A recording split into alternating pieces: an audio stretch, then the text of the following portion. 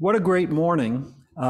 Just fantastic lectures this morning. And again, want to thank Lou and all the speakers for what had to be really the best think tank morning ever. And thank the audience for the engagement and the great questions and discussion. I think this afternoon will be as good. I think it has the potential to be as informative, both in terms of teaching, didactics, as well as provocative issues that'll arise. And the first session we have a great session. Felipe Medeiros just off a plane. We didn't know what was happening with him. He was coming in from Miami, and he went through several delays in planes and changes in planes, and I think he just got in from the airport. So Felipe, great that you're here. Derek Welsbie's joining us, and I'll be speaking as well. So without further ado, I'm going to turn the program over to Derek Welsbie. Derek is associate professor of ophthalmology, and he's just a brilliant clinician scientist who's very interested in restoring vision to patients with glaucoma, rescuing the optic nerve, and all the things that we want to do in glaucoma. Derek?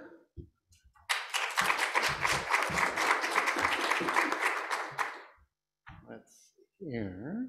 So, best TGF morning ever. It's a hard act to follow, but thank you guys for inviting me here to speak about an overview on glaucoma neuroprotective agents. And I gotta tell you already in advance, I feel a little guilty because half of what I'm gonna talk about is Simon John's work, so I hope I do it justice. Okay, so first, relevant disclosures. We started lowering eye pressure for glaucoma back in the 1860s, and 160 years later, that's still the mainstay of treatment.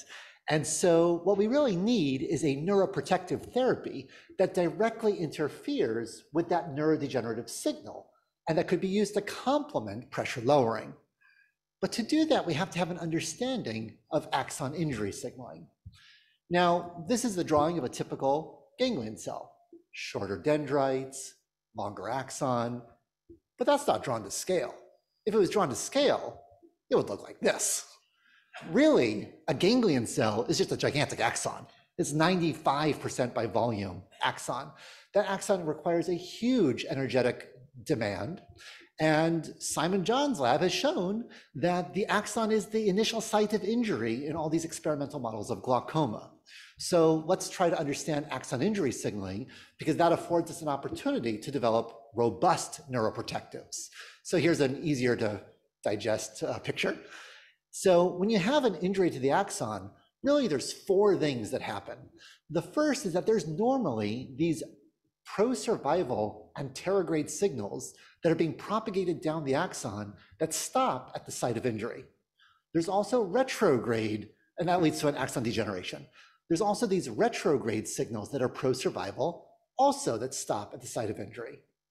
We also generate new deleterious pro-degenerative signals that propagate anterograde, causing axon degeneration. And then fourthly, in the pattern, you have new pro-degenerative signals that propagate retrograde that trigger cell death. And so that really gives us four different possibilities for neuroprotection, right? You can take those pro-survival guys and replace them, or you can take the pro-degenerative signals and you can block them. And although I make it sound as if there's really just these four categories, there's a lot of interplay so that one therapy can actually interface with multiple pathways. So let's first start with the anterograde signals of injury that lead primarily to axon degeneration. And for that, I'm going to tell you four very quick stories. And they all approach axon degeneration from a different angle. But interestingly, they're all going to converge on the same final common pathway. So the first mini story starts with a genetic mouse mutation that was discovered in the late 80s. And when you transect the axon of a nerve cell, distal to that, the axon degenerates in a process called Wallerian degeneration.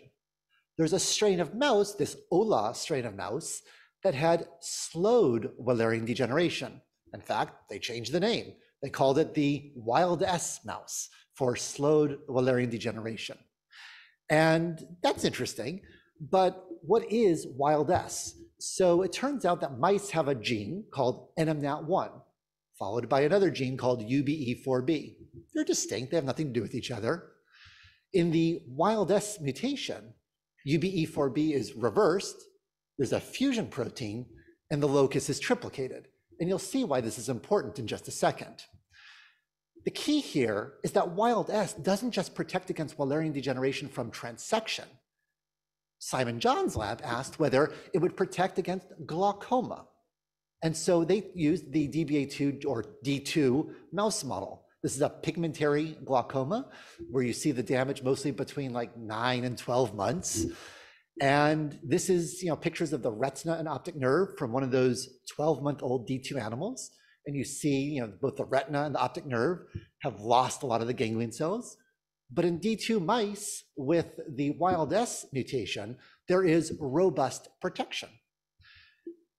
Pete Williams from his lab then asked the question, well, could we just overexpress the NMNAT piece of Wild S and get that protection in a D2 mouse? So now you're looking at the connectivity to the brain in vector-treated animals, but in animals treated with AAV to overexpress NMNAT1, you see a preservation of those central connections to the brain, okay?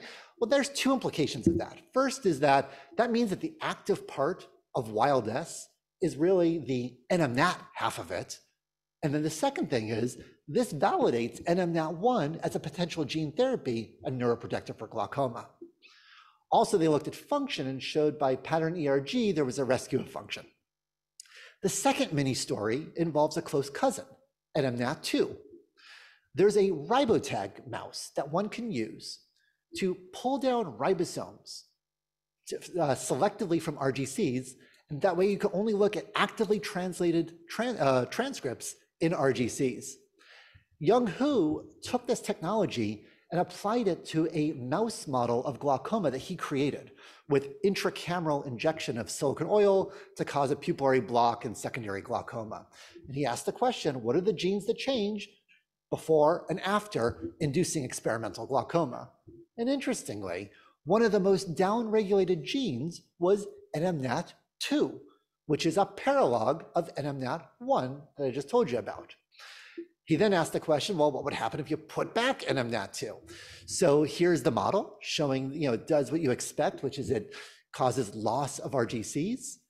But in mice treated with an AAV to overexpress a mutant form of NMNAT2, there was rescue of that ganglion cell loss. The third mini story comes from Mark Freeman's lab.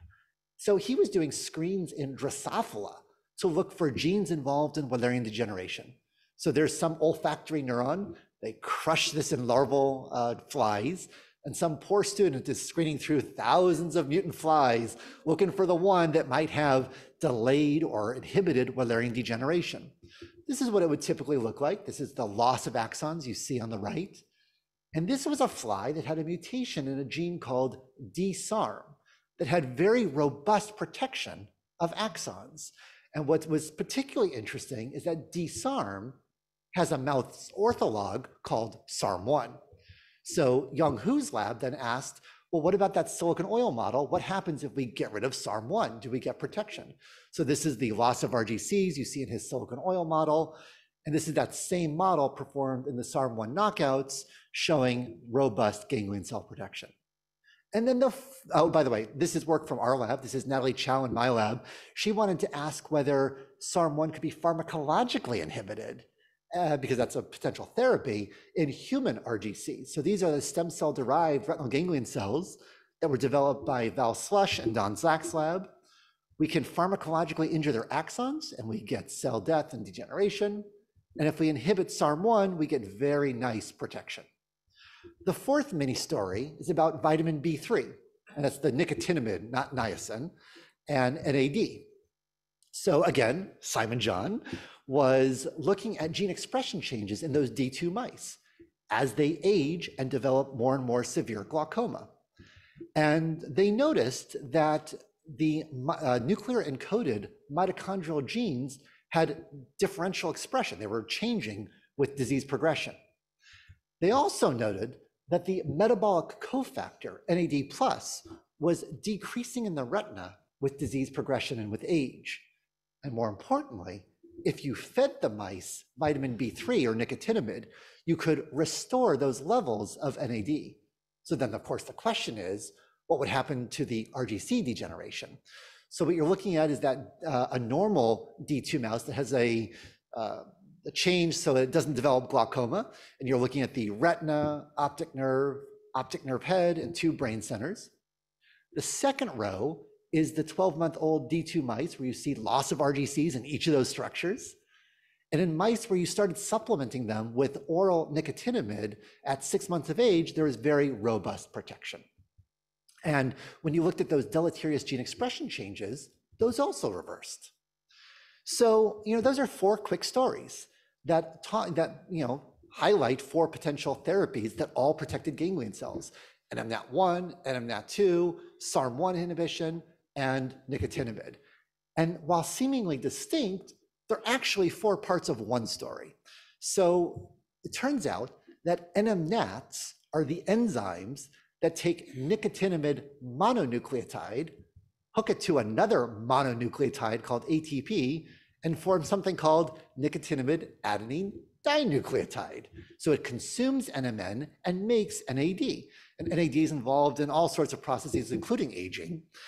And so NMN is axon destructive, while NAD is axon protective. And it starts to make sense why NMNATs could be neuroprotective, because they're consuming NMN and producing NAD. Turns out there's actually 3 of these NMNAT enzymes, 1, 2, and 3. And they each have a loop that determines their subcellular localization. So on this schematic of a cell, NMNAT1 localizes to the nucleus, NMNAT3 to the mitochondria, and 2 to the Golgi. But that localization to the Golgi causes NMNAT2 to degrade. So actually it has by far the shortest half-life of the 3 NMNATs. That being said, it's the one that's on vesicles and on the cytoplasmic surface. So it's the one that gets transported to the axon, and it's the one that controls axonal NAD levels. So Michael Coleman's lab has developed the following model of axon degeneration. Essentially what happens is the cell is constantly transporting this unstable NMNAT2 down the axon, and it's causing NAD levels to stay high. And it's okay that it's unstable because you're constantly making new NMNATs and sending it down the axon. But in the setting of axon injury, that flow of NMNAT2 is disrupted, and all the existing NMNAT2 turns over very quickly, so that NAD levels fall and you get axon degeneration.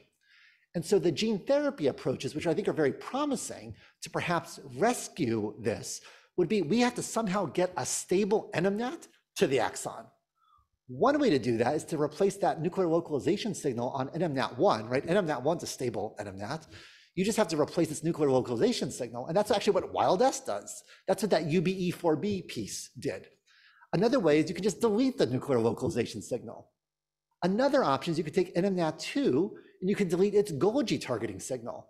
And now if it's not on a Golgi, now it's stable. And both NMNAT1 and 2, if they're in the cytoplasm, can diffuse down the axon and rescue NAD levels.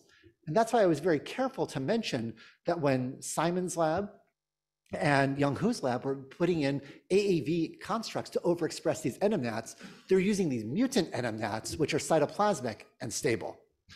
So what about SARM1? Well, SARM1 is the enzyme that degrades NAD.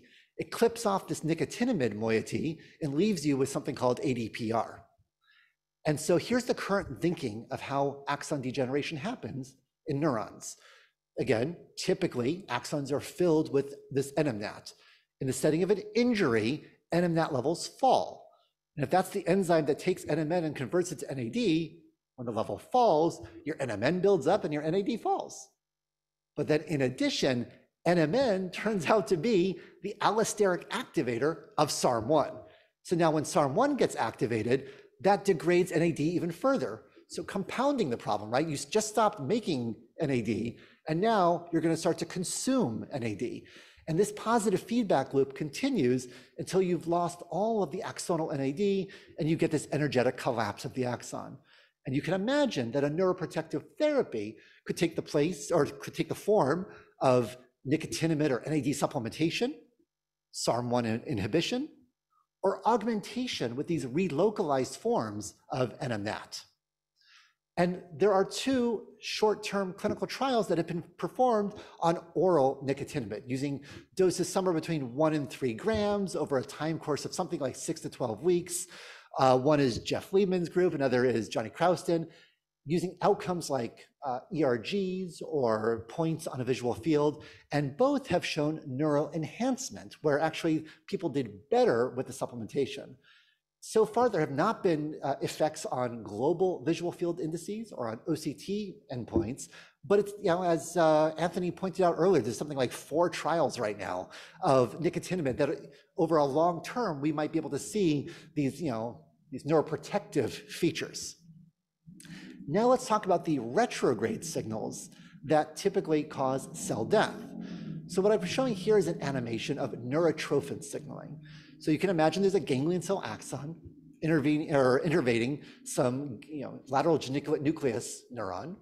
That LGN neuron has vesicles with neurotrophins like BDNF. They fuse with the membrane, dump their contents into the synaptic cleft, and that binds to receptors on the presynaptic neuron, like the RGC. That leads to endocytosis of what's called a signaling endosome. And that signaling endosome travels back up the axon, retrograde to the cell body, and basically tells the cell body, hey, there's been a successful handshake here. This is a useful connection. Let's preserve the connection. Let's preserve the neuron. Don Zak and Harry Quigley showed that in rodent models of experimental glaucoma, that's transport of the signaling endosome back up the axon is interrupted. So what you're looking here is that track B signal. Oh, we didn't catch this one. We caught several. The Mac to PC transition killed some of the photos. This one, the bottom one is showing, just imagine uniform track B up and down the axon. And when you do experimental glaucoma, that you get a buildup of that signaling endosome right at the glial lamina of the rodent. So Keith Martin asked whether we could overcome that blockade by simply using AAV, transduce the ganglion cell, and have it overexpress track B plus BDNF. So again, they turned to the rodent, this is the rat laser model of glaucoma. They showed that the BDNF had no effect on the IOP, so there's the same injury, but there was a dose-dependent increase in RGC survival. Keith's company, he had a startup called Cuthera that was then acquired by Astellas, and we're still yet to see where they go with this. Don's lab, and then also my lab, have been interested in using another technique called functional genomic screening. And the idea here is to simply screen through every gene in a ganglion cell, one by one, and ask, is that gene causally important in keeping a ganglion cell alive? And so we use these immunopanned primary mouse RGCs. The process of immunopanning damages their axon. We then seed these ganglion cells into these multi-well dishes, as shown here. We then transfect them with siRNAs to knock down gene expression, doing one gene at a time and going through a library of siRNAs. And because we've injured the axon of these ganglion cells, if we do nothing, 72 hours later, most of them have died. And of course, what we do then is we come in with automated imaging and analysis to count the number of surviving ganglion cells in each of those wells. And what we care about is what is that well right there that knockdown of a gene seemed to improve survival, suggesting that that could be a good drug target. So what you're looking at here is a histogram of our first screen of about 600 kinases, with the most survival promoting kinases on the right. And the top hit was a gene called DLK. We could then repeat the screen, starting with DLK knockdown, and ask for what genes synergize with DLK. And we got DLK's closest cousin, the ortholog LZK. Oh, sorry, the paralog LZK. We got kind of good at screening. So instead of doing these 600 gene libraries, we did the whole mouse genome twice. And so having gone through 17,000 genes, we were able to dissect some of the downstream mediators of DLK signaling. This is the current model for what's going on. Typically, DLK is kept at very low levels in an axon.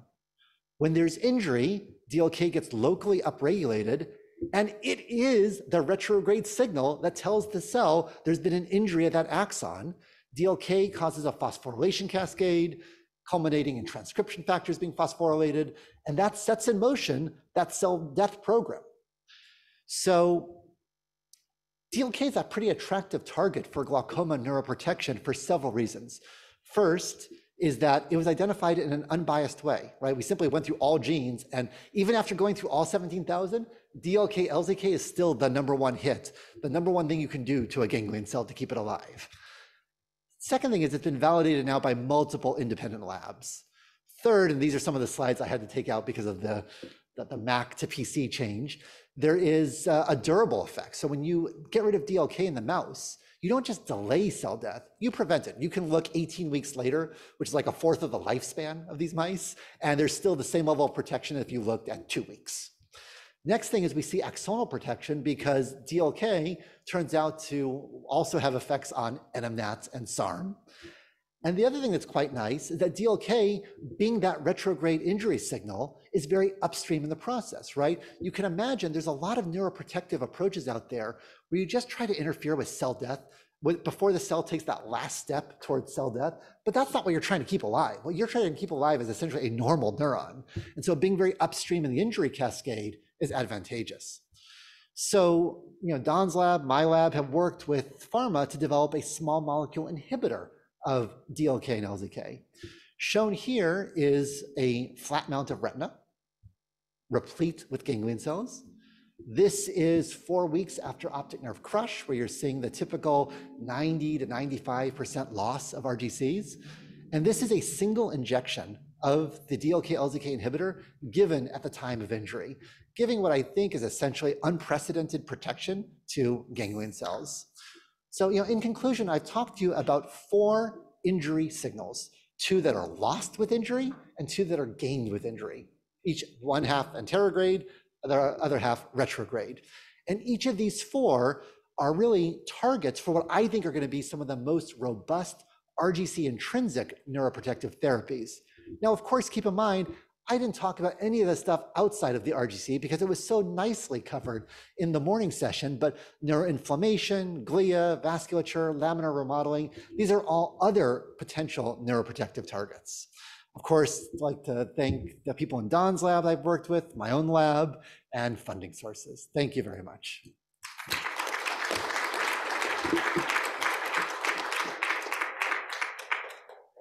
I think the best summary that I've ever heard of the subject, Eric. And I think it'll really stimulate a lot of questions and a lot of thoughts. Can't talk about neuroprotection without talking about why we do not yet have a glaucoma neuroprotection. And I thought talking about some of the lessons we've learned, reflecting upon what we've learned from neuroprotection trials and where we're going might be a useful starting point. Number of disclosures. I'm not going to be talking about anything that's directly relevant to any of these things. So here's a concept with Len Levine we introduced and brought to the ophthalmic community 25 years ago. At the time, we were thinking there's a lot of different things that can damage the optic nerve in glaucoma, and we were treating one of them.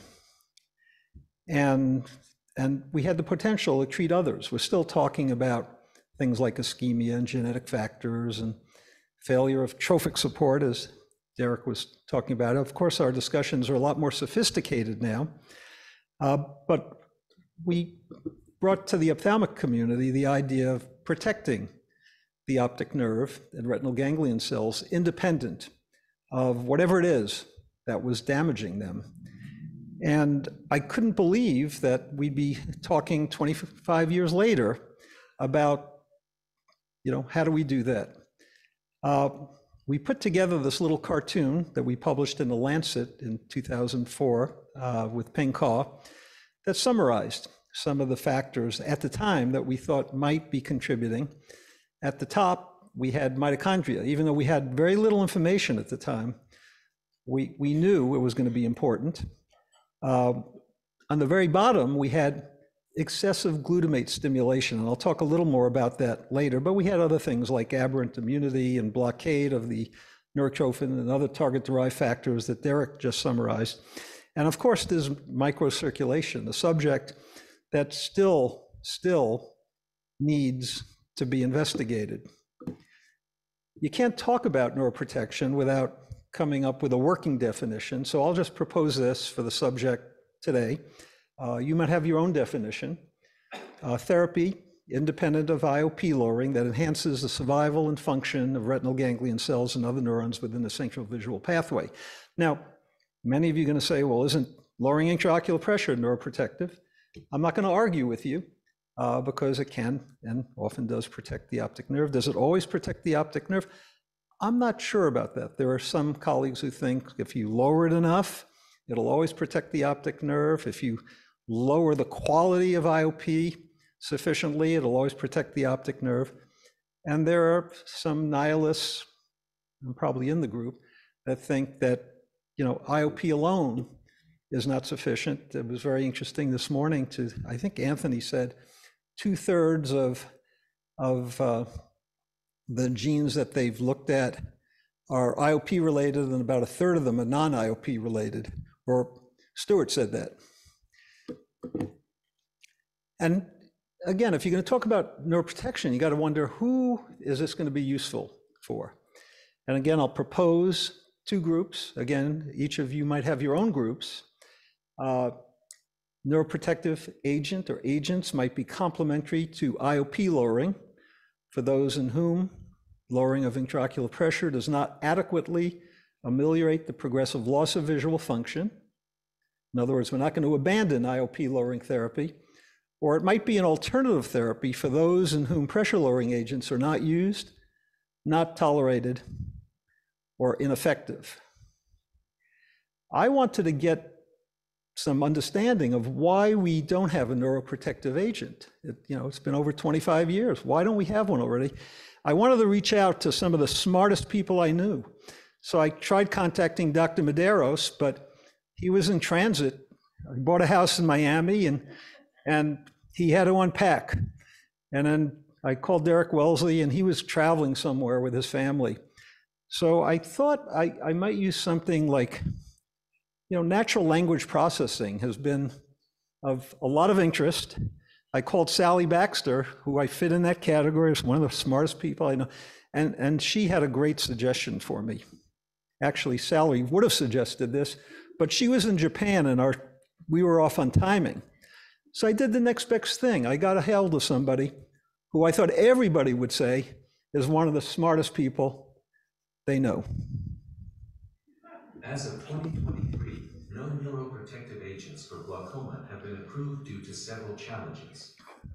Glaucoma is a complex disease that involves multiple damaging pathways, making it difficult to develop a single, effective agent. Delivering drugs to the retina and optic nerve in therapeutic concentrations is a substantial challenge. The absence of animal models that closely mirror human glaucoma complicates the translation of successful animal studies into effective human treatments. Moreover, conducting long-term, costly clinical trials to demonstrate the effectiveness of a neuroprotective agent is difficult due to the slow progression of the disease. Research continues, and there is hope for future neuroprotective treatments for glaucoma. Currently, the main treatment strategy is reducing intraocular pressure. Well, thank you. It's frightening, but my gosh, it's right on. So I'm going to summarize what he taught me. There are challenges. Well, here's an updated cartoon that was published in just last year. Here's some common mechanisms of neurodegeneration. We had a great discussion this morning about, question about environmental factors. We talked about metabolic stress, and Derek summarized some of that very nicely, and Anthony and Stuart talked about genetic contributors, and we heard about neurovascular coupling and neuroinflammation, which we know very, very little about. What about identifying a neuroprotective agent? Again, this is something that most attention has been directed at identifying a neuroprotective agent. Every laboratory, all of our industry partners and colleagues, everybody has something that they're interested in. Either they own a product, or they discovered something that they'd like to be introduced into neuroprotective trials. And we have some mechanisms for studying these, whether they be in vitro, whether they're ex vivo, or in vivo. And each of these we've learned something from. We heard about mouse models. We've heard about some functional high throughput screening from Derek. And we haven't talked about much, but of course we have non-human primate models that are costly, very difficult to work with. Each of these, again, we learn, but they don't provide the answers that we need. I wonder, with an appropriate drug, does a trial of a neuroprotection agent now have a high likelihood for achieving clinical endpoints within a reasonable time period and on the reasonable time cost? And I think it does. I think there are probably a number of possible drugs. Derek identified that there's just not one, but there are many. And I think that we have ways of dealing with this. This is something that I modified from info that Jeff Liebman gave me. Here are some of the challenges facing glaucoma neuroprotection trials. We could spend a week or more discussing these, and I guess we have spent years discussing them. I'm going to talk a little about some of the things in red, talking about study duration, endpoint selection, study size, selection of target patients, and risk profiles. And Felipe Medeiros is going to follow me, and he'll get into some of this as well. So one question that often arises is who should be recruited to the trial? And again, we've had these discussions for 25 years, and we continue to change the target patients for who should be recruited to the trial. But the general summary of my take on this is more tightly defined patients often lead to smaller sample sizes with less power to detect moderate treatment effects. So, we can take patients who are rapidly progressing under standard therapy or have various risk factors progression, like a disc hemorrhage or exfoliation. They're more difficult to enroll in a trial looking for these patients. It reduces the generalizability of the trial as well. And we don't know how regulatory bodies are going to deal with this if you're doing a trial and you're including patients with disc hemorrhage. Are they going to allow you to generalize it to patients without disc hemorrhage? The studied primary endpoint is critical to demonstrate that a therapeutic intervention is effective. And we have many, many types of endpoints. Some desirable ones are not practical, or they're not readily detectable. And measurable responses often depend on the stage of the disease, something that probably we should pay more attention to. The ultimate goal of our management is to preserve visual function and vision-related quality of life. And so we have possible clinical endpoints. Visual field is the obvious one. This is the regulatory gold standard. You go to the FDA and they're going to try to fit you into a template. We have disadvantages. It is insensitive early in the disease. It's variable, particularly late in the disease. We have ways of maybe mitigating some of these problems. We could increase the frequency of testing. We can cluster at baseline and at the end of the trial, but it's still limited. We also have clinical endpoints that are structural, including the optic disc, the retinal neurofiber layer. And importantly, and something often omitted, particularly since there's a lot of new information that hasn't yet been digested into our clinical practice, the role of the macula. So structural change may, I emphasize, not always, appear before detectable change in functional measures. We could do imaging through undilated pupils. We can increasingly rapidly acquire images, and we can do lots of tests. So we might have trouble doing 1 or 2 or 3 visual fields, even at baseline. You can't just do them over and over again. Patients get fatigued. But we could do several imaging tests. And by including a structural endpoint, we could reduce the sample size. Bottom line, if we could include structural measures, we'd have a shorter trial. And to many of the people in the room, that means a less costly trial, a less expensive trial. Well, with a lot of that in mind, more than 10 years ago, we went to the FDA, and this was a group that was organized by Arvo, working with Wally Chambers, who at the time, and still to this day, oversees the FDA and the control of drug approvals. And we asked questions like, what is the precise nature of the relationship between structural change and functional change? And we asked, can structural change be used as a surrogate for functional change? Does structural change predict functional change? And if so, can we quantify this? And we got a little flexibility. It was probably disappointing, but we made perhaps a little progress. We talked about functional outcomes, including standard automated perimetry, or SAP. We talked about the possibility of contrast sensitivity, color vision, visual acuity. In retina, these things have been employed. And then we talked about structural measurements. You know, they exist in the retinal community. They're measuring, very typical, areas of atrophy, et cetera. And at the time, there were no structural measurements that were approved for glaucoma. And we were told you needed to have a very strong correlation to function, something that was, at the time, and maybe even today, is not really very practical or reasonable.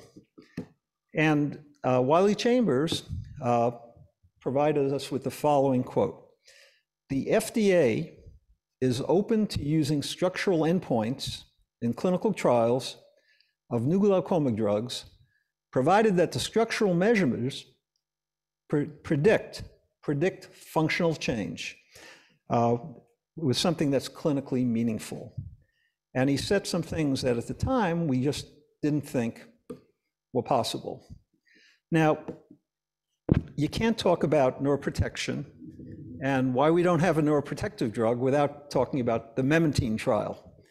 And again, I want to acknowledge Jeff, who I brought in very early into the design of the trial. And let me also provide some background on the trial. We published the results in 2018.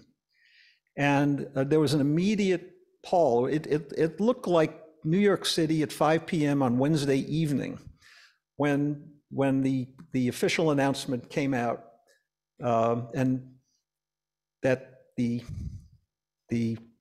memantine trial that was sponsored by Allergan, that included more than 2,000 patients, failed to meet endpoint. That was a statement. That was a public statement. And we were embargoed, really, from publishing this for, 10 years, 15 years, forever. And then we finally were given permission to publish it. And that was the result of this publication. The study was designed, I began designing this in the mid-1990s with Jeff, and then subsequently, I think Jack Chaffee got involved. we got approval to move ahead with the study. Had no study ever been undertaken in glaucoma like this. There were 2 parallel arms with lots and lots of patients, very, very costly. We don't even know how costly, but it was hundreds of millions of dollars. There were a couple flaws right at the beginning that we recognized and pushed back on. The FDA at the time did not include a data safety monitoring committee. And a senior vice president was basically doing the work of the data safety monitoring committee, and some things probably that a committee would have said no to were moved ahead. The study included high-risk patients. These were patients with disc hemorrhage, older age. We did at the time, every 4 months visual field testing, which at the time was a little more frequently than was being done in other studies to look for progression. And then we had the following criteria for progression. Same 5 or more visual field locations demonstrating significant reduction from baseline in a confirmatory visual field obtained within 8 weeks. And everyone knows memantine did not protect against visual field loss. And it's a story. Jeff and I probably should write a book on it someday about, things that we could do better in a clinical trial, or everyone could do better in a clinical trial. We did learn some things. The FDA did have some flexibility. We were doing some structural measurements. We also learned that a neuroprotection trial could be completed. At the time, we were at the very beginning of the trial, we thought we were going to have to close the trial down because all the photos that were being sent in from around the world, over 100 sites, they were calling glaucoma, and our great optic disc reading center under the direction of Linda Zangwell saying, this is not glaucoma. And so we had to actually train glaucoma specialists how to recognize glaucoma. There were a few exceptions to that. Ivan Goldberg in particular was spot on with being able to recognize a glaucomatous disc. It sounds silly at the time. It was real. And we finally developed sufficient worldwide expertise to enroll and follow patients. And again, we also were able to enroll patients at highest risk. It took a couple years to enroll them. And then another trial that's worth mentioning is the UK GTS trial. This was a 500 patient trial, and it was a 2-year study. Time to visual field progression was the endpoint. They clustered the visual field. David Crabb introduced that, and it was a great addition. We didn't even think of that 20 years earlier. It was a modified EMGT, or early manifest glaucoma treatment study endpoint. And it showed that latanoprost treated eyes did better at preserving visual field than placebo.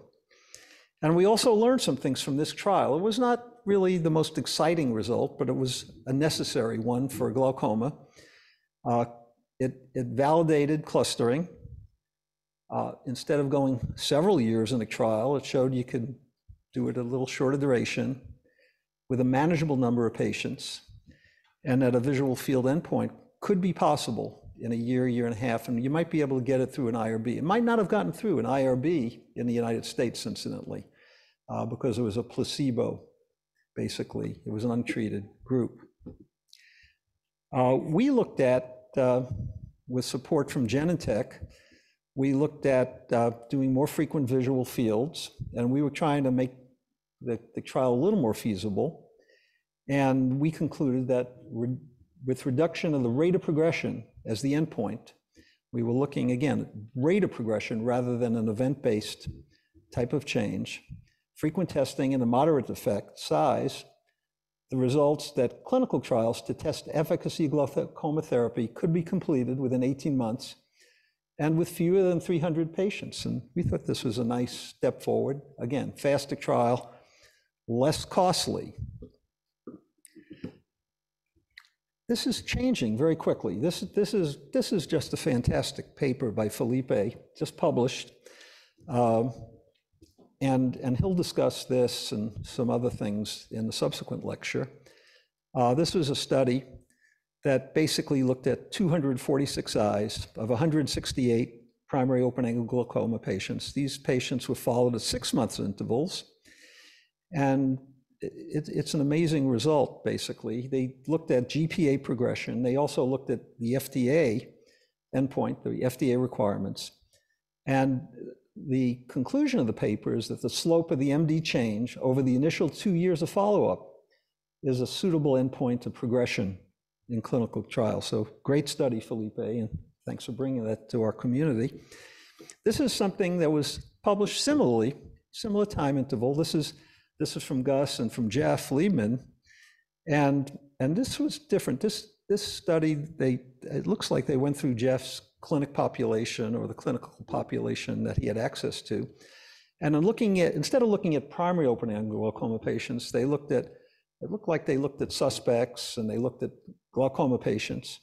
But interestingly, the conclusion is the same. The numbers are different, but the conclusion is the same, that, again, if there's rapid visual field, mean deviation changes over 2 years, these eyes are much, much more likely to reach an FDA-accepted endpoint during or soon after that period.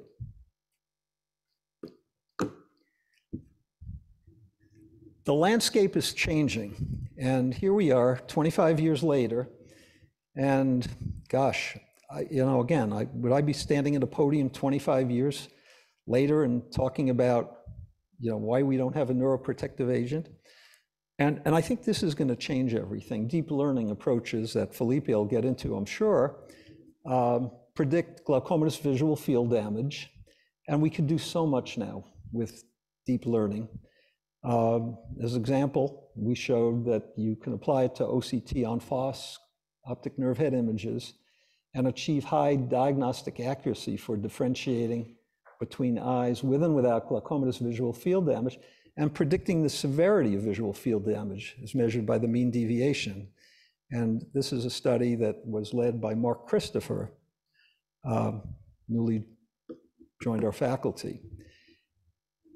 Are we going to use artificial intelligence in our practice? Sally did this. It's almost a trivial study, but I think it's a very important study. She worked with Jimmy Chen, who's one of our PGY1 ophthalmology residents, and they asked the question: Are clinicians going to accept deep learning? Because you can have all these metrics, but if you're not going to use it and you don't have a way of implementing it into your clinical practice. And the conclusion is that clinicians will accept a clinical decision support tool designed to present artificial intelligence model outputs in a useful, trustworthy manner. So I think, going forward, that's something that's going to change, but there's also some other things that are going to change. And I think have to change, because I'm not sure we can rely only on the stuff that we have, particularly since we have a lot of agents and it's not clear how many patients we're going to need in trials. And one approach might be biomarkers, the use of biomarkers to enable rapid, sensitive, objective assessment of the effectiveness of the clinical intervention and further shorten trials. So biomarkers are really not new. They can appear before disease onset. They're used for detecting and monitoring of retinal metabolic dysfunction at micro-level precision. And they're already being used in a number of neurodegenerative conditions, being used in Parkinson's, they're being used in traumatic brain injury and other neurodegenerative diseases. And why not a biomarker for glaucoma? Here's a potential biomarker. How about amyloid? This is something that's been discussed for a long time. It sort of dies, somebody picks it up, they get a grant, and then it disappears. And then somebody else picks it up and they get a grant and it disappears again. You look at the literature and there's a lot of really good evidence for amyloid as having something to do with glaucoma damage. And I listed some of the things. I'm not going to go through it, but we can measure amyloid in the retina now. and we've done that. Perhaps something like that could be useful for glaucoma. But there are other small molecule ocular traces for non-invasive imaging of retinal amyloid. They bind to beta amyloid, and you can use simple cameras, fundus autofluorescent cameras with barrier filters, and you have clinical trials ongoing now with ALS, with Parkinson's disease, targeting two different potential biomarkers with alpha-synuclein and also TDP43. Why not for glaucoma? And then why not, it's not one or the other, but why not use biomarkers and combine them with some of the other things that we're doing? And then using AI-based analytics to define glaucoma-related structural, vascular, and biomarker signatures from very high content retinal imaging data. And I think that'll be a very robust way of doing, these things going forward. There are other potential tests for glaucoma biomarkers. These are some of the things that I've been thinking of and looking at, including fundus fluorescence, hyperspectral imaging, and fluorescent lifetime imaging. And some of you might have ideas as well for other glaucoma biomarkers. So to summarize, and I'll keep my summary simple, glaucoma neuroprotection clinical trials with reasonable numbers and cost are achievable. Novel analytics and new testing paradigms will reduce the number of patients, cost, and time of clinical trials. And a neuroprotective drug for glaucoma will preserve the vision of countless individuals throughout the world. So it's something that we all want. It's something that we all need. I think it's there. I hope in 25 years we won't be meeting here and wondering why we still don't have a neuroprotective agent. Several of us got together in an advisory board, I don't know, it was 15 years ago, Jeff, and we were asked, when are we going to have a neuroprotective agent? And a group of glaucoma experts, Jeff was one of them, we all voted, and it might have even been more than 15 years ago. I remember thinking, I'm going to be very conservative. I'm going to go out on a limb and say 10 years, 10 years. Well, that's already at least 5 or 10 years past what I predicted, and I think what everyone else predicted. But I think the future is bright. I think there is a strong likelihood that we will have something, including the next slide.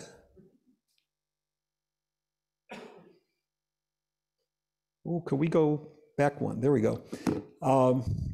I work with a number of people, but there's nobody who I work closer with than the amazing fellows that we've trained, including 26 department chairs now, and the collaborators at UCSD, Shiley Eye Institute, Hamilton Glaucoma Center, and then a number of individuals worldwide who we have ongoing projects with, including in the room, Jeff Liebman and Felipe, who was just doing amazing work.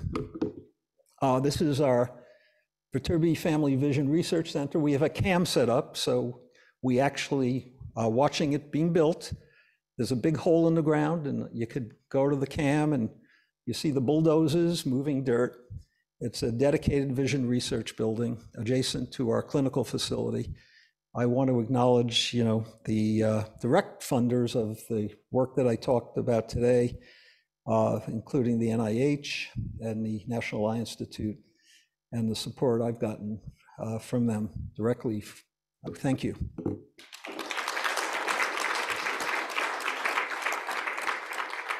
And then I'm so glad Felipe showed up, because I sort of left the great stuff for you, Felipe, and of course it's well-deserved. There's been just this amazing outpouring over the last several months. I think it's an anticipation of this move to Miami, that there's just this outpouring of publications and brilliant work that you're doing, and I'm looking forward to learning more from you, as I always do. Thank you so much.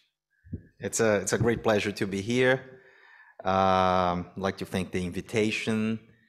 And yeah, I'm sorry that I was not here in the morning and I missed Lou Pasquale talk on AI, so hopefully there won't be much overlap here. I will address mainly potential uses of AI for clinical trials. These are my financial disclosures, but there's nothing really particularly directly related to this. So I wonder if people in the audience know who these three guys are. Anyone? They look like they might be from Chechnya. They're part of the group that's assisting Putin in Europe. It's a good guess. So they're actually co-authors of what is turning out to be perhaps one of the most important papers in the history of science. So, which is called The Attention is All You Need. And what this paper does is that it actually introduced the transformers, which is a type of neural network that has initiated the whole large language model revolution that gave rise to the ChatGPT and all the derivations. So the transformers, which are based on the so-called self-attention mechanism that I will talk a little bit about later. And this paper has received, I think by now, over 100,000 citations. And it's interesting when we look at the time that it took to reach 100 million users for different technologies. And for the telephone was 75 years. For the cell phone was 16 years. For ChatGPT was like 2 months for 100 million users. And essentially everyone is using this now as we speak. So it's quite an amazing tool. And it's interesting that there's even a research paper that has been published with ChatGPT as a co-author. And that actually, that paper got a lot of heat because of that. And then the publishers had to get together and decide what to do about it. Is this going to be allowed or not? Anyway, there's a lot of controversy right now around this very issue. More recently, the OpenAI actually released the ChatGPT 4, and the newest model actually can process images. This is not quite open to the public as we speak, but there are ways that you can get access to like the prototype tool. And it's interesting, you can actually enter an image and it will give you the interpretation. For example, you can enter that image and just ask, solve this. And it will actually read what is asking and give you the answer. So as an AI, I am unable to interact with images or perform actions like clicking on them. However, I can guide you on which images contain crosswalks. So it actually read there that you need to select the crosswalks. And then the images are the first on the top row, the second on the middle row, and the first on the bottom row. So that's quite amazing because now we can think about what's going to do when we input some X-ray or someone. It's going to give you the interpretation and how what word is going to get at some point. It's quite an amazing tool now with the ability to also process images. So as I mentioned, the transformers are based on this self-attention mechanism that was described on that original paper, Attention is All You Need. And essentially is a type of neural network model that sort of learns to weight the importance of each input piece relative to the others in a sequence. And that sequence can be a very long sequence. So it's like when you're having a conversation, you know if some topic is coming up very often, well, this is more important. But if something that was mentioned a long time ago and it hasn't been mentioned again, well, the weight keeps decreasing. So this allows the model to capture this long range dependencies and the complex relationships. And you can do that with images, and I'm gonna show you in the context of assessing glaucoma progression later on. So how can AI help facilitate neuroprotection trials? Well, we can think of several ways that AI could be helpful.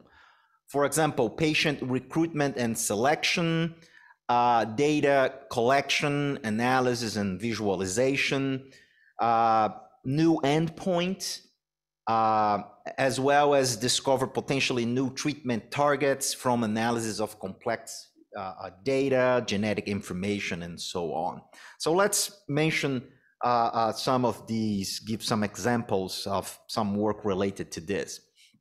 So in terms of patient selection and recruitment, and Bob Weinreb mentioned already the importance of this in the context of neuroprotection clinical trials. So AI could then potentially be used as a tool to identify suitable candidates for the trials based on the analysis of complex information from the EHR, or for example, the use of predictive models to identify patients at high risk for progression. One of the critical things when we're thinking about the design of a neuroprotection trial, and again, this was mentioned by Bob, is the sample size requirements. And in this work here, what we did was to look at the relationship between the velocity of progression of patients and sample size requirements in a clinical trial if that trial were to use something like the rate of progression as an endpoint.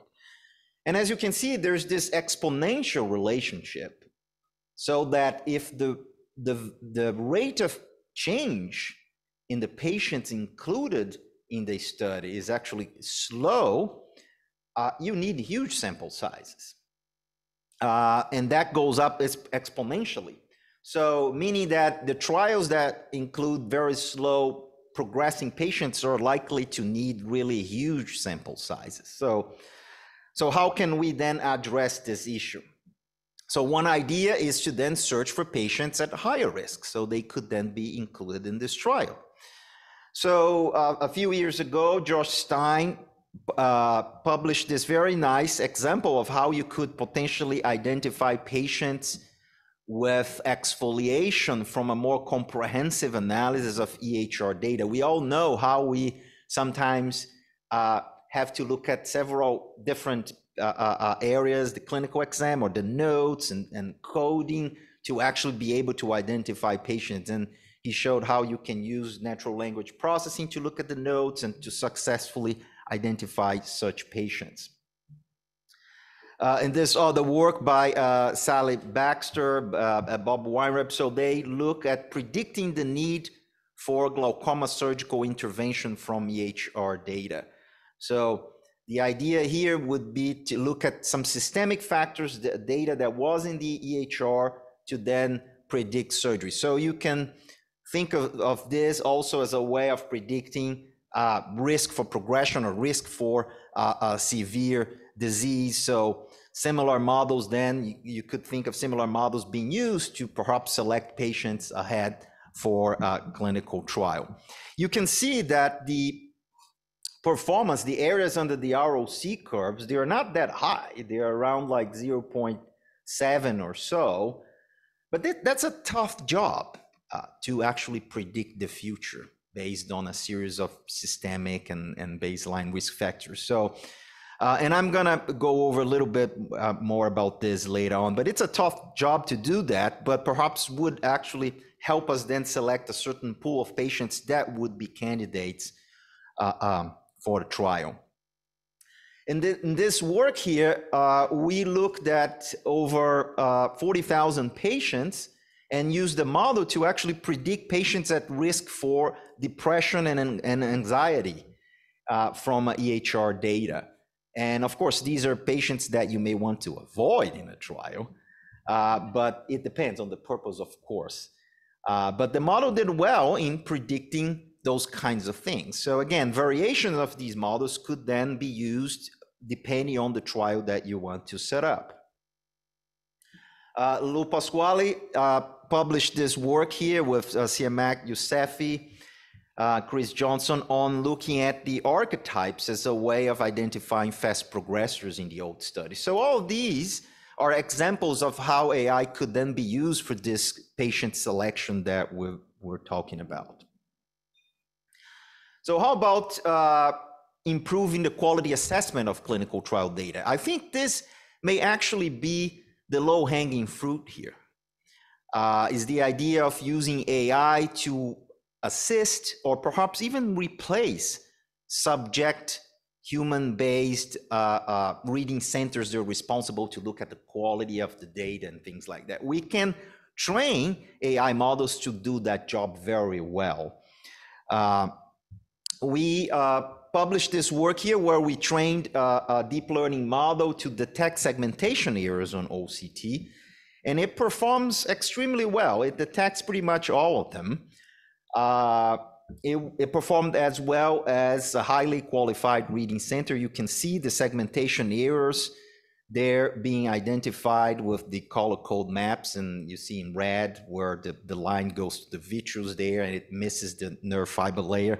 So these are things that are done nowadays. The companies have to pay for expensive reading centers in order to do that, but it's something that could potentially be automated with AI, I think. Interestingly enough, the quality score is not enough. These are scans with perfect quality, but they have like big segmentation errors like you see there, that the posterior border of the nerve fiber layer is missed by the algorithm. But the AI model goes there and finds it where there is a segmentation error. And even tiny ones, and when there was some disagreement between the reading center and the AI. And when we went back to look at those disagreements, pretty much in all cases, it was because it was something small that was missed by the reading center, like this. You can see there's a very tiny segmentation error there. It's likely irrelevant for the measurements, for overall measurements, but again, the AI model actually picked that up.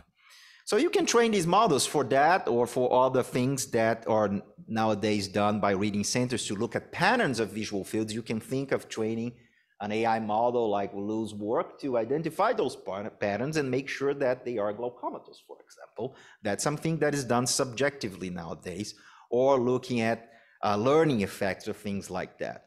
So this is really, I think it's a low-hanging fruit because it's something that AI could be used right away. I think training these models to at least assist the reading centers in doing that.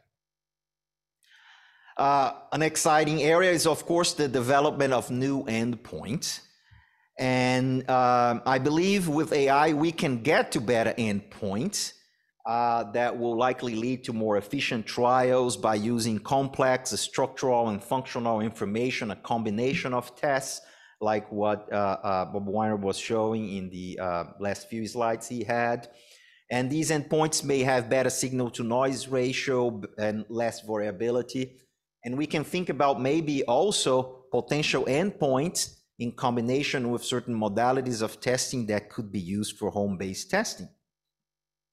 So we talked about how AI can detect segmentation errors, but in this work here, we actually train the model to detect glaucoma based just on the raw scan. So you don't even need to segment the nerve fiber layer actually to be able to detect glaucoma on these scans. Once you train the deep learning model, it then just uses the raw scan to actually detect the areas there is thinning, like you see that in this case where there is a thinning in the inferior nerve fiber layer corresponding to the superior visual field defect.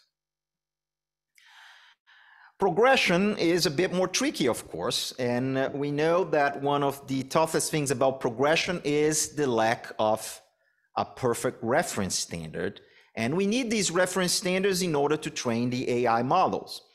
In this work here, what we did is we gave the sequence of scans to expert graders and asked them to grade for progression over time.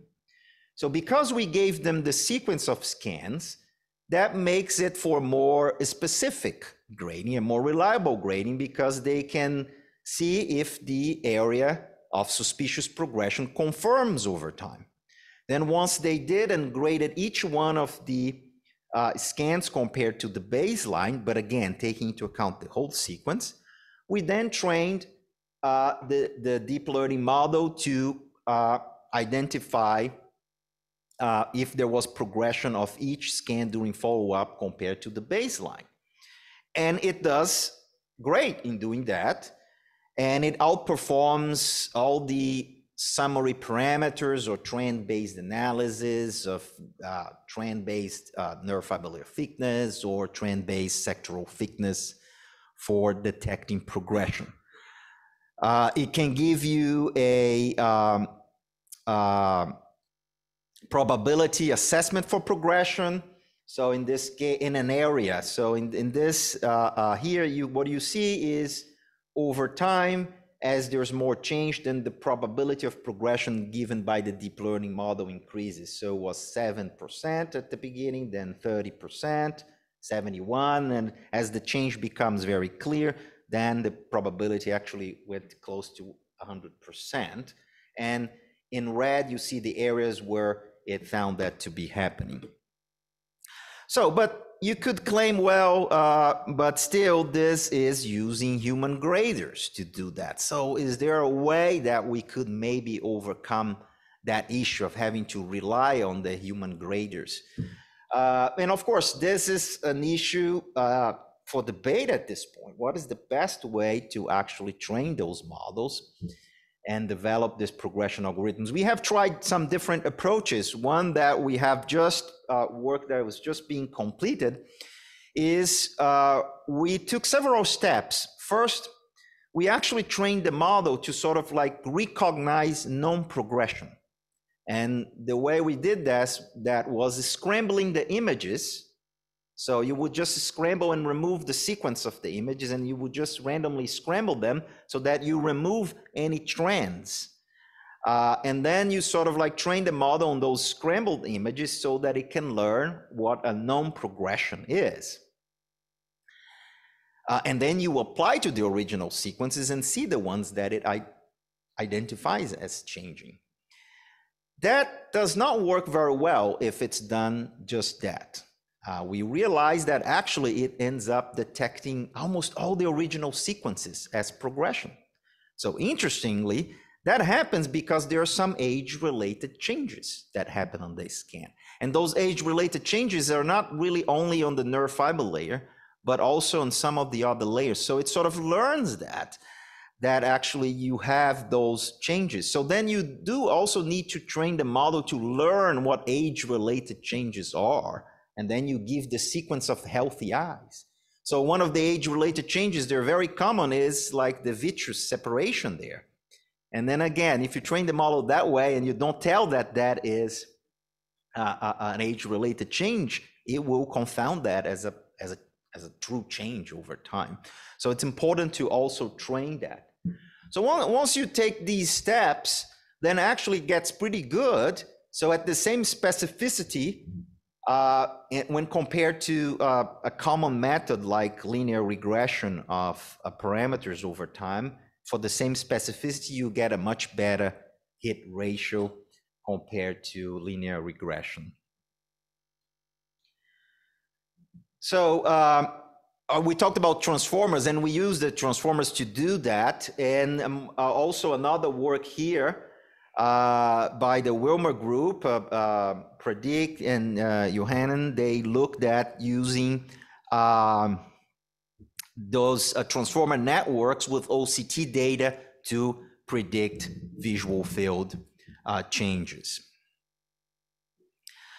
So we could also think about maybe developing some techniques that would be have perhaps applicability even when you don't have sophisticated machines. And some of you are familiar with this work that we did called machine to machine, where we trained deep learning models to predict nerve fiber layer thickness from photographs. These models were trained by having pairs of photos and OCTs, and trained the model to predict from a photo what the OCT result is. And what is interesting is that it does do a great job in actually detecting changes over time. So here you see an example where you see the slope in blue of OCT changes, and the slope in red correspond to just the predictions of nerve fiber layer thickness from photographs, okay? And you can see how the slopes were actually quite similar. You can see this was a nerve that was showing change. If you look carefully, you will see inferiorly that there's an area of thinning and a little disc hemorrhage at the last photograph on your right there. And here's some other examples where it does well in detecting progression over time. So you can think about a model like this, perhaps being incorporated to some portable device, and then it opens up the possibility that perhaps patients could be participating in a trial and have some kind of home-based assessment or device that could take regular photographs of their optic nerves, where we would then get those measurements very often over time to get more reliable metrics. So you can think about maybe portable cameras, or we've been working on some goggles that incorporate those cameras as well, and at the same time doing some electrophysiology assessments. So I just want to conclude here with some words about bias and limitations on study design and data sets, and that it's going to limit what AI can do. And of course, there are several biases that can result from not including diverse populations well enough and things like that. But one of the critical things that I want to address here in the context of glaucoma is the potential bias that happen from using retrospective data sets where patients have been treated according to clinician's decision, and how that can influence these predictive models. So let me try to explain that. So the idea is we have these models that we think they're fantastic, and you want to use them to predict who is going to progress in glaucoma. However, the problem is, as you know, patients arrive in clinic, and if they have a high pressure of 30, they're gonna get some treatment. And they're gonna get more treatment if the pressure is higher, or if they have some other risk factors like a hemorrhage. They may end up getting a surgery if they have lots of risk factors like that. So they may have had a trabeculectomy, and because of that, they never really progressed. So if you use that data to try to develop a predictive model from baseline factors, it's not really gonna work very well, because of course the risk factors never really translated into progression, because there was an intervention there that avoided that from happening. So if you try to relate then the baseline factors to what happened to the patient, then the model is not really going to work very well to predict if applied to a new patient that comes to you. So in these observational studies, eyes at higher risk at baseline will often get more treatment that will decrease the chance of progression. So this is a very frequent bias that we see in a lot of models, these models and publications. And sometimes you even find weird things like higher pressure being associated with a lower risk of progression. And that's because, again, of this. So you need to be careful when you're developing these models. So in conclusion, there are many things that I believe AI will be able to do and help us with clinical trials and patient selection, selecting the best candidates for the trials, quality assessment, automate and improve quality assessment, development of better endpoints that will make better use of the whole set of images and tests that we have, and also discover new relationships from analysis of complex data. So from genetic data that we're gonna get an improvement of models and discover new targets. I would like to thank my collaborators and people in the lab who've done the work here. And thank you very much for the invitation again.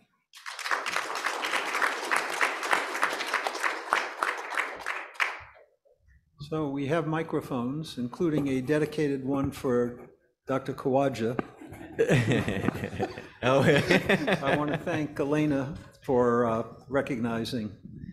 I'm going to open it up to discussion, questions. Anthony, you have a microphone, and I know you're eager to ask something. Well, I just want to, that was amazing. And Bob, you've kept on saying, you know, best whatever. That you know, was one of the best sessions on neuroprotection I've ever attended. And thank you, Derek, for going through some of the basic science so clearly. I'm not sure I've ever understood it as well. One thing that really struck me was the strength of effect of these things. It's like, I would have thought neurodegeneration and protection would be quite complex. And so it really struck me that if you just upregulate this one part of this crazy thing, you get such robust protection. And if you just do it with this other molecule, you get such robust protection. Did that surprise you as well? Or do you have an idea about why you're getting such mammoth effects? Is this on? Okay, so I think it has a lot to do with how these things are discovered, right? If you look at SARM, if you look at DLK, these are screened because you've looked through essentially all genes in the genome and selected those with the biggest phenotype. So then I guess we shouldn't be particularly surprised when you get this gigantic phenotype when you look at those genes. I think it's the power of screening. You know, that was true for SARM with Mark Freeman's work, or DLK and LZK. I think that's the explanation. Can I follow up on that question? And I'm sure you have more, but I think it's an important question. And it goes to you, Derek, because you did show very powerful protection. But we need to be reminded that these are experimental studies in rodents. And in experimental studies, you know, particularly in rodents, there are things that might not translate over to clinical studies in humans. One of those things, of course, is always, you know, the dose. How do you select the right dose to use? We have 4 trials of niacin that are underway, and you know, what's the right dose? Do we know that? And how do you select a dose from the clinical trials? That's part 1. Part 2 is, what's the right timing? Because you know, in DLK, you know, you're giving your injection at the time of injury. Now, gosh, do we know the time of injury in glaucoma? Is it something that started at birth? Is it something that is ongoing, or is it episodic? Maybe talk about, you know, how do we translate experimental results to clinical trials of neuroprotection and then into clinical practice, using examples, for example, of the dose and also maybe the time of delivery. So to the first part, this is the importance in my mind of having a well-defined biology that you are intervening on, something that is well understood so that you can look for target engagement. So I'll give you an example. With DLK, you can look in the retina for phosphorylation of those downstream transcription factors. You know you're giving enough drug if you shut off that downstream phosphorylation. And then it's not a stretch to scale up to larger animal models like mini pigs or monkeys to see if your doses translate, because you have that biomarker of target engagement. When you have a drug that you don't exactly know how it works, but you know it works, I think that becomes more challenging, because then you don't really know how to dose it. But for things like nicotinamide, we know what we're trying to do. We're trying to preserve axonal NAD levels. So there's a titratable endpoint. In terms of the how often to give it or when to give it, Can I just go back a second? So is that sufficient then to scaling up to larger animals and assuming that those are going to translate into the human? In the absence of a successful neuroprotective, I can't answer that yet. But I certainly think that there's a lot of confidence that if you can achieve something, if If there was a large non-human primate, you crank the pressure up to 40, 50, and you show protection with a given dose of a drug, and you know, be it based on geometry of the eye, how much bigger a human eye is, I think you'd be pretty confident that it has a chance of working in a human. We won't know. Does that represent chronic open-angle glaucoma? Right. So that this is an issue, right? That all of our animal models, essentially all of them, are secondary glaucoma. We do something to raise the eye pressure rather acutely and rather markedly, and we see whether our neuroprotective intervention protects. And yet you have all these patients, 40, 50% that don't even have elevated eye pressure. And if there were animal models of sort of primary open-angle glaucoma, that would be perfect. But there aren't. And that's the issue, right? So how do you address that? So I think, if you think about who's going to get enrolled in a neuroprotection trial, I don't think it would be uncommon to have people with somewhat elevated eye pressures. They're not going to be the 30s and 40s, because I don't think you want them to have surgery right then on enrollment in the trial. But I do think you're going to see people in the mildly elevated eye pressure, and actually that can be modeled in rodents and non-human primates. And what about the timing of the intervention? Because it sounds, the model you described, acute elevation of intraocular pressure, it sounds like a nice agent for patients who have acute elevations of intraocular pressure. But that's not primary open-angle glaucoma. Right, and certainly one can talk, as the first population for a neuroprotective trial, should it be open-angle glaucoma? Should it be angle closure glaucoma? But actually, I think most of us have settled on open-angle glaucoma is the better target population. But I think we, for instance, we do optic nerve crush. We give a drug at the time of injury, and we see this great protection. But as you point out, that's not realistic. I think what we have to assume, and it is an assumption, is that glaucoma or open-angle glaucoma is a chronic injury. And so while any neuron on Tuesday, I might not be able to protect him, he's already been injured, going to die, it's the ones in the future, I'm basically pre-treating them with a neuroprotective. And it's an assumption. So that deals with the timing of the dose. You accept that the timing might not be totally protective, but it might be preventative for those neurons that have not yet been damaged. Exactly. That is exactly how we think about it. Does that mean, does that tell us something about stage of the disease that should be entered into a clinical trial? So I think there's some realities, right? I think it would be great to have our first neuroprotective tested in a rather mild population. I don't think that's realistic, right? I think probably our first neuroprotectives are going to be tested in people with rather severe disease. So we're going to have to figure out a way to see that residual protection, because those are the patients we're going to be treating for the first, because this is going to be a first in class. So let me segue over to Felipe, because he could address that probably with AI, but just a general question, Felipe, and it's something I wonder about. I mean, the work is elegant and it's clearly important. How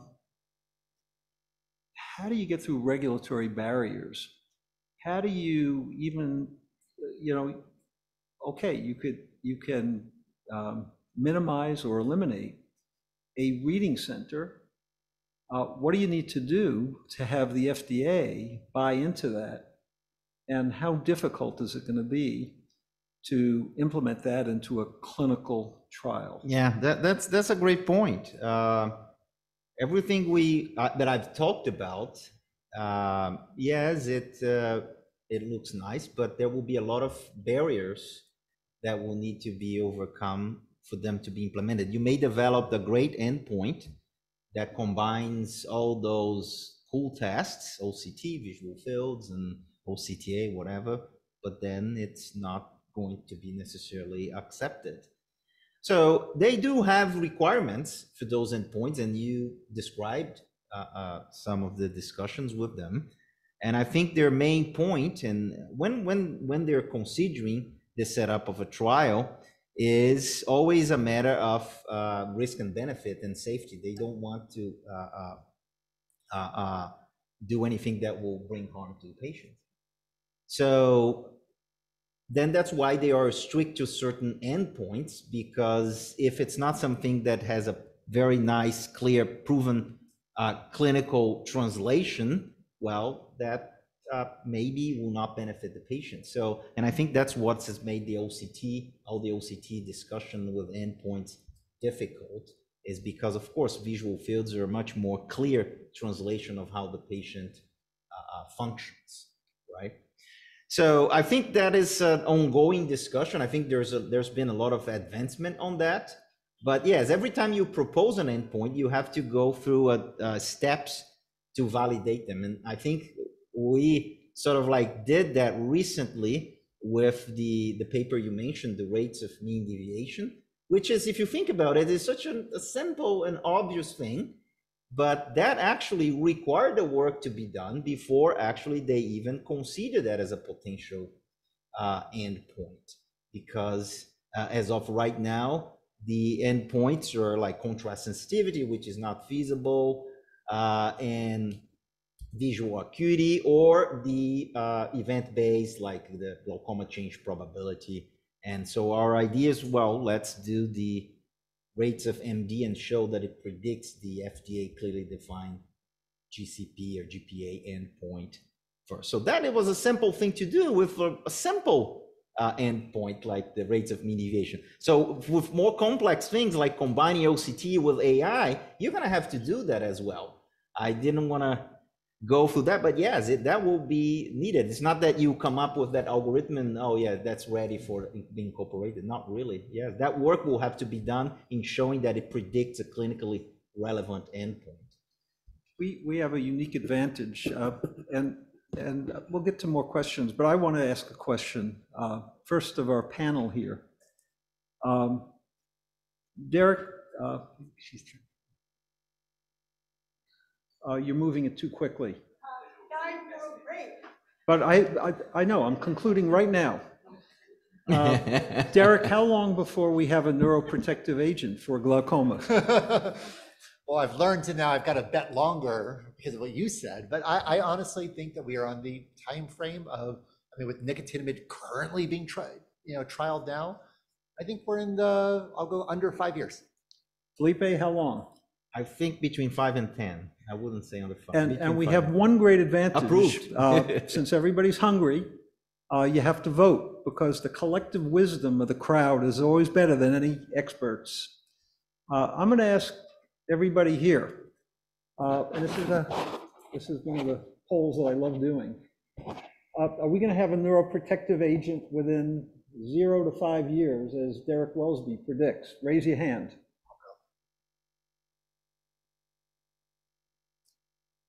Are we going to have one within 5? Is it going to take 5 to 10 years, longer than 0 to 5? It's about the same, yes. And are we going to be back here with Elena 10 to 15 years from now, wondering, are we going to have a neuroprotective agent? Yes. I would say that the 5 to 10 year sort of trumped the others, but I was surprised by the optimism of the group. And, you know, ignorance is bliss. And again, I think back, Jeff, to when we did this and we were very optimistic. I'm concerned not about the science, Derek. I think the science is strong, it's compelling. I'm concerned about, you know, a mean deviation, you know, whether, again, using the FDA current markers, you know, study that Felipe did, one that we had here in New York where they used an older parameter to look at progression. I'm concerned if we can't even get simple things that we use in our clinical practice, that the hurdles are going to be great. So time will tell. But Elena, we're looking forward to an invitation sometime, hopefully within the next 5 years, maybe within the next 10 years, where we could continue the discussion. And we'll do that over cookies and milk. Thanks again, everybody. Great session.